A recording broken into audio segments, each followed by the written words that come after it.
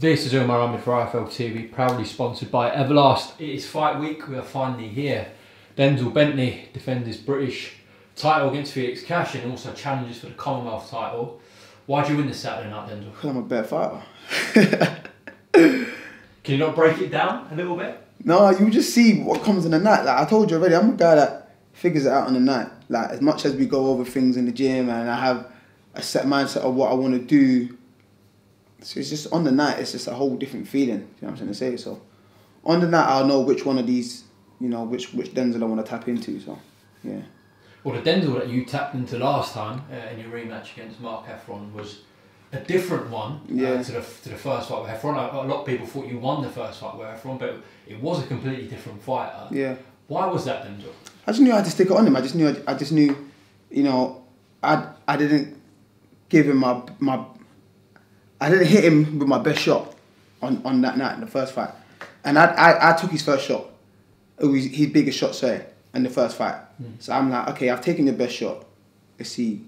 Okay, like when I was, 9th round tired, ain't been there before, you're not gonna catch me with that fresh. And even if you do, it's not gonna hurt as much. But you ain't felt me, so I'm gonna make you feel my power. And I thought to do that, I've got to obviously hold my feet more and, let my hands go. So that's what I done in the second fight. And as soon as I saw, he was stepping off and, kind of like blinking, I knew he was hurt. And I thought, okay, you know what? This is what I'm doing tonight. I'm just gonna keep on him and making him miss and then countering him. So do you believe it's going to have to be the same case with Felix? Obviously, you don't have a full fight to go with him, but to work him out early and then apply whatever game plan it is. That's the thing. Work him out early. See what he's coming with. See what approach he has, and if not, then if he doesn't, come with anything, then I can just stand my authority from early, and we just get into the fight. But the main thing is, knowing what you're coming up against, because watching him is different from actually being in the ring with anyone. Like you can watch a fighter and be like, oh, he does this and does that, but maybe the guy that will fight him will make him do this and do that. So it's a different fight. If he's taking me serious, then obviously he might come with a different approach. So we'll see. Okay. Well, a lot of fighters that I speak to don't watch your opponents, but from what you've just said there, you have watched a bit of Felix Cash. Yeah, of course. Yeah, 100%. I watch boxing anyway, so if he's on, I'm watching it. You know what I'm saying? I've seen fighters, but I do watch them back to see, just to refresh my memory. But I don't go too deep into it and go mad over it. But when people say they don't watch their opponents, it baffled me. Maybe because they're not fighting anyone of any sort yet. I don't know what kind of fighter say that, but I think if you're just fighting like a journeyman or you look at someone's record and they ain't beat no one, I guess there's no need. But when you're fighting someone that, is coming to really win, you want to see what they do, innit? Okay, so what does he do well from what you've seen? I told you in the press that he hits low, uses his head, back of the head shots. No, but he's very good at fighting dirty, if I'm being honest. He is very good at fighting dirty. And apart from that, like I said, he's been in the GB squad, so he obviously knows how to box. He's got quite good hand speed and got decent feet. Yeah, no, he's a good fighter. Does that concern you? You believe he fights dirty? Does that concern you? No, because I know it already. There's nothing he's going to do that's going to surprise me or shock me. So I'm prepared for everything. Have you seen this in a lot of fights, or just a couple of fights of Felix where you say that he fights dirty? Is this a regular thing? I've experienced it. Yeah, obviously in sparring. Yeah. But have you seen it on TV as well? Yeah, he does little sly things. Yeah. When he stopped culling, he hit him in the back of the head a few times, and Wellborn, I think he even got a point taken off for hitting low and stuff. But whether he knows he's doing it or that's just him in the momentum, I don't know, but he does it. It seemed quite tense up there, as it would. It's two unbeaten guys, and what's been said is a 50-50 fight, and there's a lot at stake. So, of course, both of you are going to come in with that competitive edge. But there's perhaps also this personal element lingering around from that spar. Is there anything personal between you and Felix? No, there's nothing personal. I think it's more what you're saying. Obviously, undefeated records.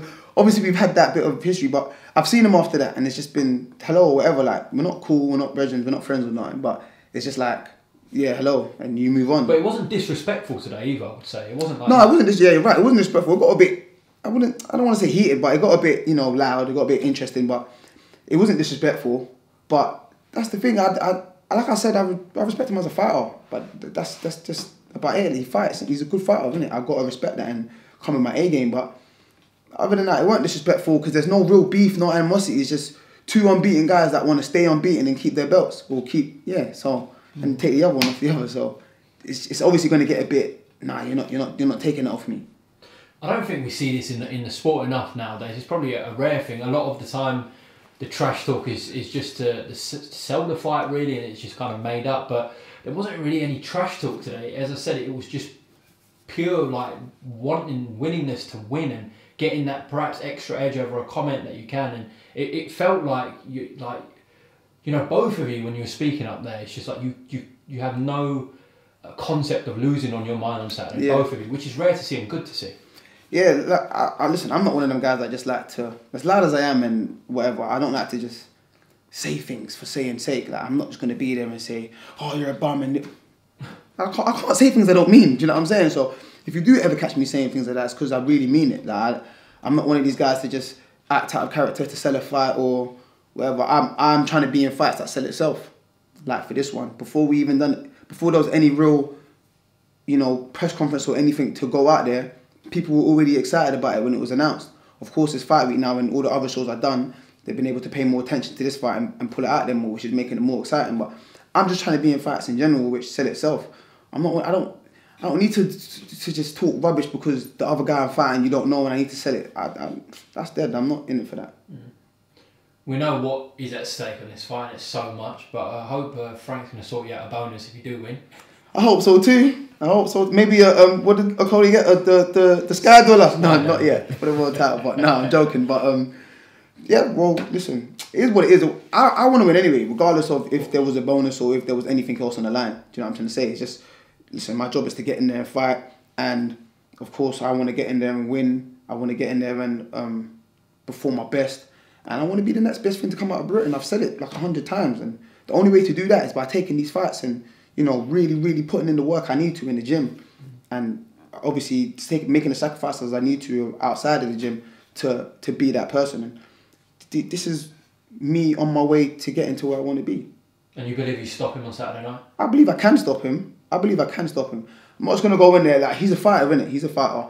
And he's wherever he is for a reason. I'm not going to act like he's one of these guys that you could just run through. But I believe I can stop him. And the minute I see the slightest of opportunities, I'm taking it. 100%. Off the back of that performance against Heffron in the rematch, obviously you must have gone back to the gym buzzing and full of confidence. Do you believe you've made significant improvements even from that performance? Yeah, 100%. I think I have.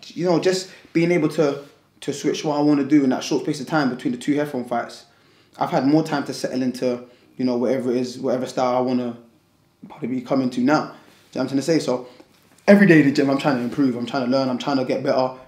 I'm trying to just see little things, what works, what doesn't.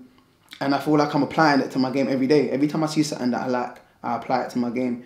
Every time I see something that might work, I apply it to my game. Do you know what I'm trying to say? So, and things that don't work, I just say, okay, I tried that, it didn't work, push it to the side. I've had time to go through all them phases. Oh, I want to add this. Okay, it didn't work. Just check that out. Okay, I want to try this. Okay, it works. I do that now. So you probably see a different side of me today. Saturday. You probably see a side of me that it's just different from probably both fights, improvements, like the level I can potentially be at. But it's just all about getting there, man. It's a good fight to show what I'm capable of. Did you see anything today that surprised you perhaps when you faced off, or his demeanour? Might not have, but just in general? No, not really. I felt like probably he was maybe just trying to be a bit funny at times. Was it? Like, not funny, but like,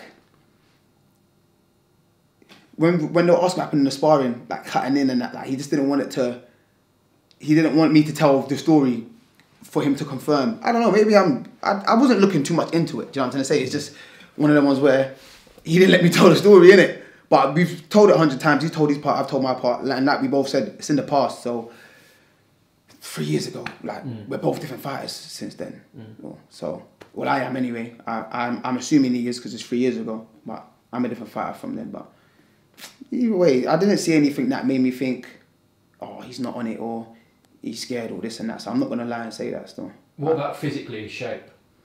Oh, he was wearing some platform shoes, so he looked a bit taller.